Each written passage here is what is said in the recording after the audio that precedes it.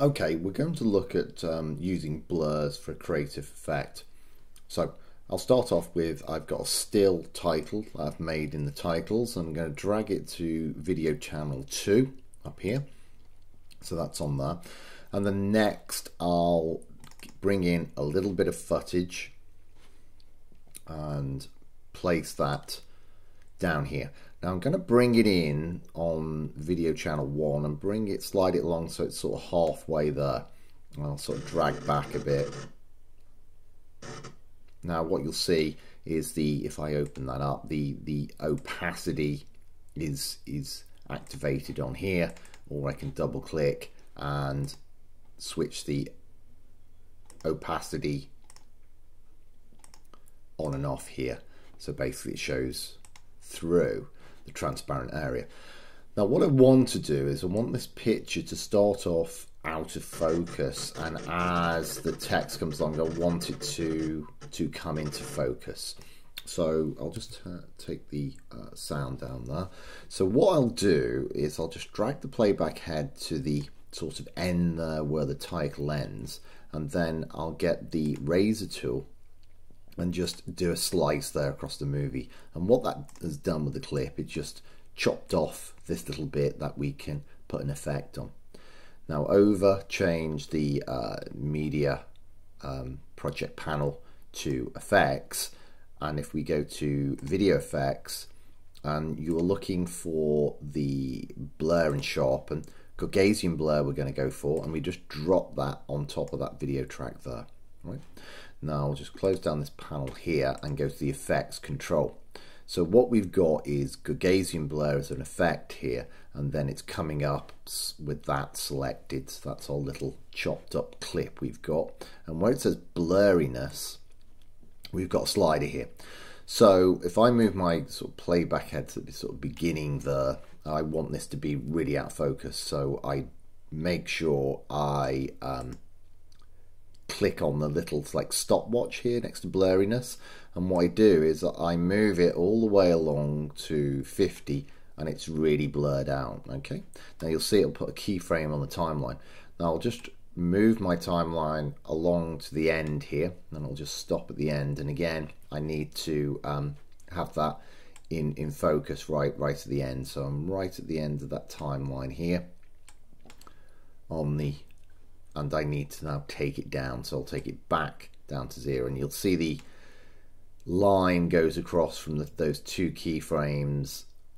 I'll just drag that across there so you can see it. So what's happening now is we come along, we've got the film, then it's quite blurry, and then it starts to come into focus. Okay, so we'll just run that again.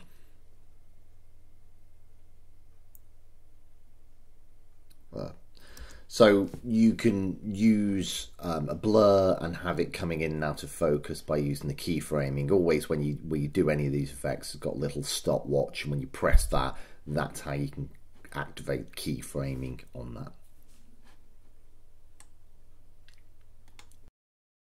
Okay, this time we'll do another take where we'll have the image being in focus, then it goes out of focus and overlaid with the title text, and then the title text disappears and then it comes back into focus again. Right, so first up I'll just drag my still title, and as we did before, put that in video layer 2, the track on here, I'll just move that along, and then I'll get a video clip, come up here, I'll get this daisy and move it along and have that starting from the middle, and then I'll just make this track a little bit smaller, so it just sits somewhere around in the middle here. So what's going to happen is it's going to start coming to, it's going to be out of focus, then it's going to be in focus, out of focus, and then back in focus. So I need to get the razor to slice this up, but before I do that I'm going to put an effect on the daisy video track 1, and if I go to effects, I go down to video effects, and then once I get video effects, it's going to be blur and sharpen. I drag out a Gaussian blur onto that video track block. Okay, once I've dragged out the Gaussian blur, I'm going to go for the razor tool and I'm just going to put it either side and slice here at the beginning of the title block and at the end of the title block. So I've sliced up my clip into 3 sections.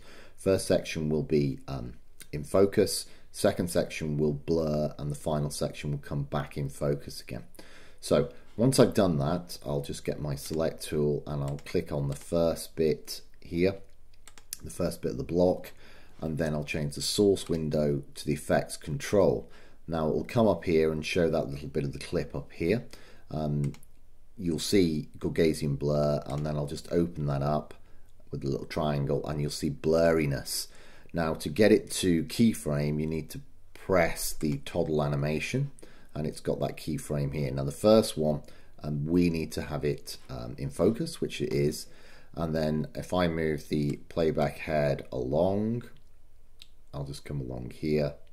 I just need it, I'll take it back 1 frame with the arrow keys on the keyboard, take it back there, and then I just take the slider up in the blurriness and you'll see it'll curve up and go blurred, right?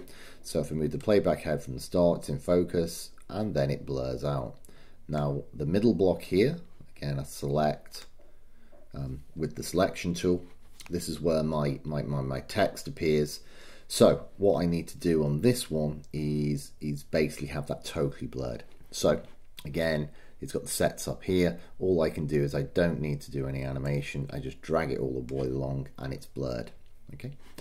Then finally I move it along here and it just disappears. I'm going to use the playback head to sort of go back and forward. Okay, that's fine. And then I'm clicking on that block. That's the first frame on that block. And again, I need to click the blurriness. Now this needs to be blurred, and then I move it along to the end. Again, I'll just use my arrow keys to find out what that is, come back a bit, and then what I do now is I drag this all the way along, and there I've got it. So what will happen now, I'll just sort of render up those clips so it runs more smoothly. And there we go. And then it'll come back in focus again. Okay. Now it might be the case that you might need something a little bit more longer. That was quite short, but that's an idea of what you can do. You can have something just blurring out, and then you can have information overlaid on it, and then you have it coming back into focus again as you carry on with your movie or film. It gives emphasis to some text if you want to show stuff or overlay stuff, and it knocks down the background, so it's not that difficult to read it in those cases. Now you can darken things down using other effects, but this might be a useful tool to use in your production.